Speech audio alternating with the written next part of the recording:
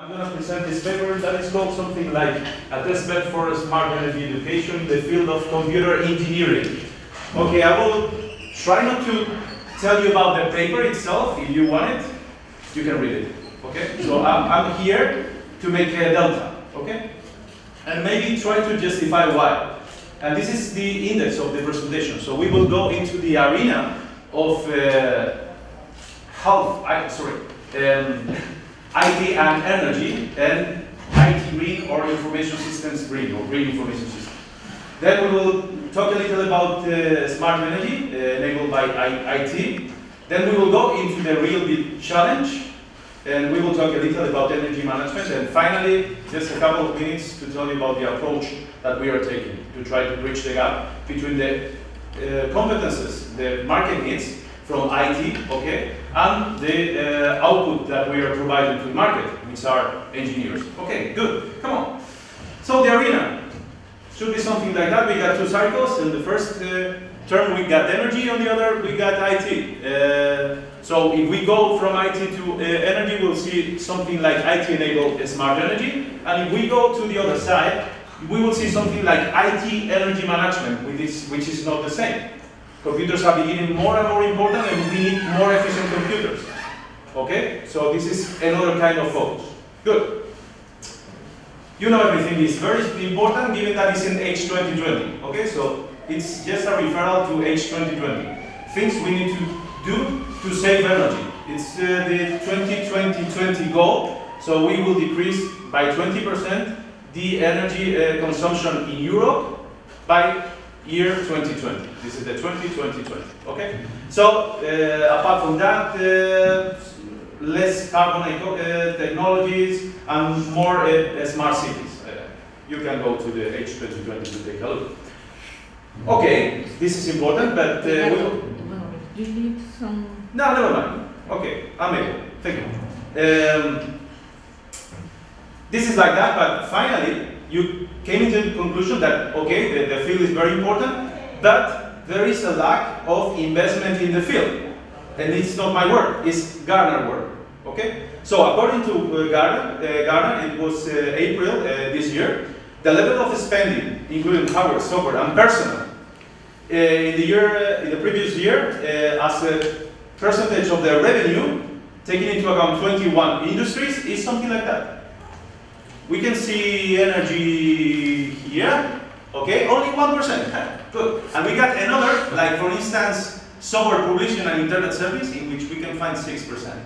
And the average, this should be somewhere, I don't know, what is the average? That should be something like 4 or 3, okay? So we are 3 times less than we need to, okay? So everybody is speaking about the use of technology in energy, but finally, they are not investing money. So, not a good panorama.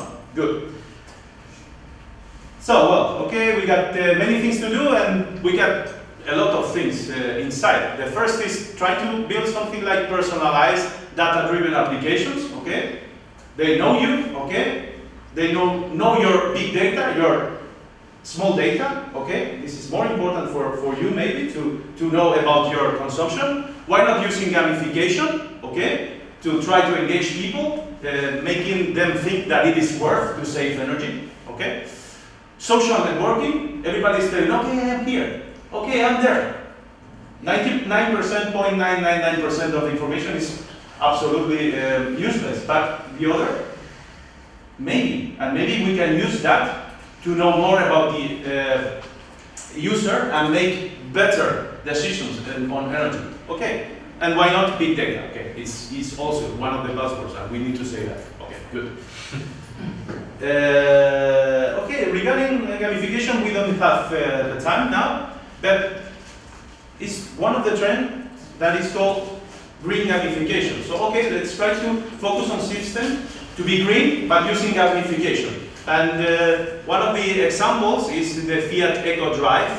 You can take a look here in Google. They are doing this gamification to save fuel for Fiat, okay, for a small Fiat, okay. And another important asset is the OPower, which is a company that is devoted to analyze the bills of energy consumption, okay? And try to gamify that, okay? They say, good. So, a lot of big data, okay, good. I think this is not novel for you. Okay, volume, velocity, parity, value, variability, viscosity, and also virality, okay, good. So we got a lot of challenges. For instance, this is something that is going to change the landscape, is what we call smart metering, which is like a kind of tool or device installed in every house. I think that for the year 2020, 98% of the houses must have one, okay? And with this smart metering, we will have a lot of information about energy consumption. And it's giving us a lot of information, so it's finally big data, okay? So we can analyze, either in a global approach, using big data, or small data, if we use only in small environments. I'll go really swiftly into that. So finally, it's about energy management. I will go really fast to save some time, okay? This is good.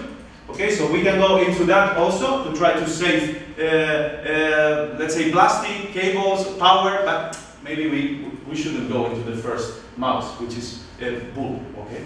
So it's more concerned, but maybe not going back in the past. Good. There are a lot of regulations and also pressures from NGOs to try to change all the panorama, and there is a Greenpeace report from last year in which they analyze the use of carbon systems or let's say dirty systems of production of energy by bigger players in the panorama of web services and internet and so on. So for instance, Amazon is in this dirty area, while for instance Google is more here, okay, and Apple is also here, okay. They say, they claim. Good, but what is the real challenge? Believe it or not, people. And what we are producing here in universities, believe it or not, apart from papers, apart from funding, okay, people, okay?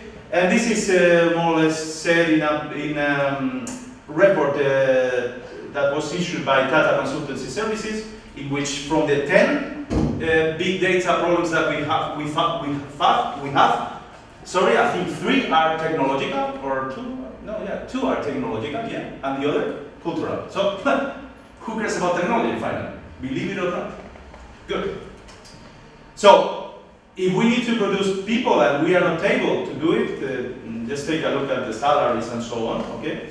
Maybe the thing that we should do, and I will end in 1 minute or something, is to try to change our approach, and this is what we did. Okay, we don't have a bachelor on IT, green, whatever, but we got a bachelor on computer engineering. Okay, so why not go into this kind of students and try to make them more concerned about that field is more or less important. Okay, so we got like 2 courses. One is industrial IT, in which we've changed from the SCADA traditional systems to this kind of system. I think that there is a picture here. Okay, yeah. So there is this is like a small house. It's Lado, okay? It's inside of the university, okay? And it's a smaller house. You won't see a thing, but okay, I will go there. I will make it work. Okay, so you see that you can have here like oven here, also something to heat the water. There is also a kitchen, wash machine, and so on, okay? And everything is giving you data, everything, because everything is connected to a smart meter, which is here. You cannot see, but it's here, okay? And also in this part you cannot see, but we got some bats, okay? Because we have, even in Norway, we have solar production of energy, okay? So everything is connected, and with this, with a kind of pattern, we can see how this energy can be produced, when to heat, when to wash, when to make the oven work, when, I think there is also a coffee machine here, you cannot see it. Okay, when to turn up the coffee machine based on data. Okay, data we have. Good. I think you can see it better in the proceedings. So finally, okay, Of course, maybe I forgot to plug everything up. And maybe I forgot to tell you another thing, which is the approach of the courses.